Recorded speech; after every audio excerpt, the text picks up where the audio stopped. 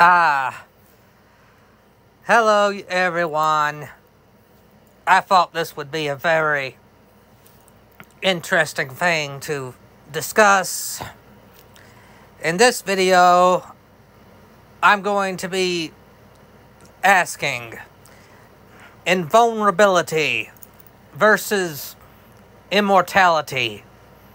Which superpower is better? I mean, which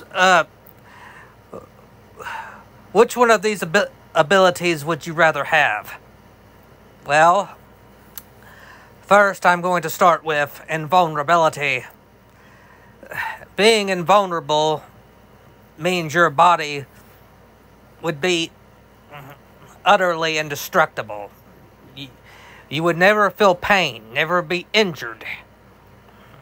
Basically, this would make you the perfect soldier, because no weapon on Earth would be able to kill you if you had the power of invulnerability. But there is, however, a downside to having invulnerability. Like, if you ever needed surgery, no one on Earth would be able to operate on you. Unless, of course, you can actually find something that's actually more durable than your own body and somehow make it into a scalpel.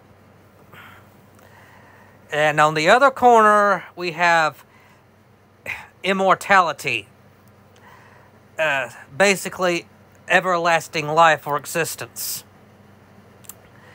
Now, I'm sure a lot of people would love to have eternal life, but if you actually had immortality, it may not work the way you think it would. Like, it may only stop you from aging, but you could still die from disease or injury.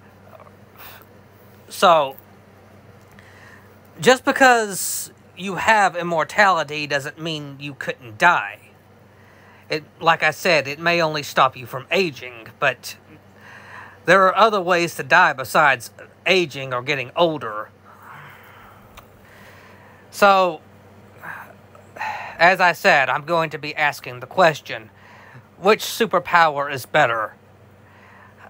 Well, it's really more about opinion, I suppose. Now, honestly, I think I would rather have immortality, but that's just my opinion.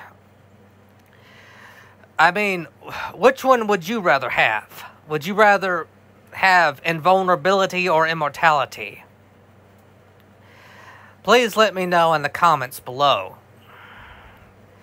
I just thought this was an interesting video to discuss, you know. I mean, let's face it, we all want superpowers.